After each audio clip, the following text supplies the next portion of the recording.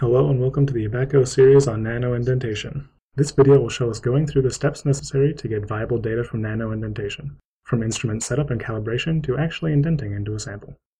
This is our instrument. It has a 2-axis translation stage, an optical microscope that can go up to 220x, a piezoelectric scanning device, and a 3-plate capacitive transducer. Those last two make up the indenter column. The indenter tip is attached underneath the transducer and can be removed and replaced with a different one when necessary. Replacing a tip simply involves screwing the tip onto the center plate of the transducer. It's a quick and simple process, but requires a lot of care, as rough handling can damage either the tip or the transducer.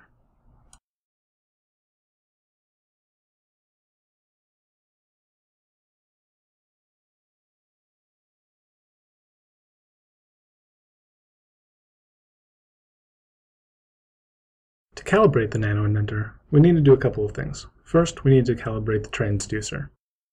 Next, we need to calibrate the optics of the instrument. Finally, we need to calibrate the tip area function. Normally, it would take about 15 minutes for those first two and up to a couple of hours for the last. But I've gone ahead and done all that already, so we can get right to doing an indentation. In order to perform an indentation, we first have to find the surface of our sample. In order to do this, we perform a quick approach. This is a procedure in which the instrument quickly approaches the sample surface. It can usually cause some damage to the sample surface, especially in the case of softer materials, but such damage is usually pretty minimal and can typically be placed in an unimportant area. Now that we've performed the quick approach, we can pick a different area that we're actually interested in and approach the surface more slowly without causing any damage. Now we're finally in contact with the sample surface and are ready to make indents. Well, almost. We could perform an indent right now, but we would run into a couple of issues. First, we've been moving the sample stage around a lot, we've been moving the indenter column up and down, and that creates a lot of heat, which, while indenting on the nanoscale, that thermal expansion from that heat can cause a number of issues.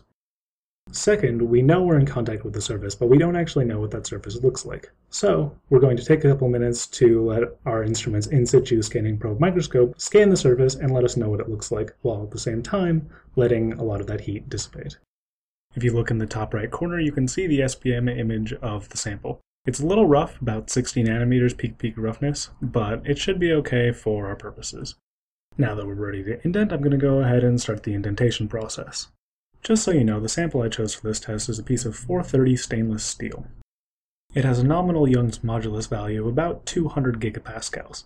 So the reduced modulus value we should get for this test should be around 180 gigapascal, plus or minus about 5% because of that surface roughness.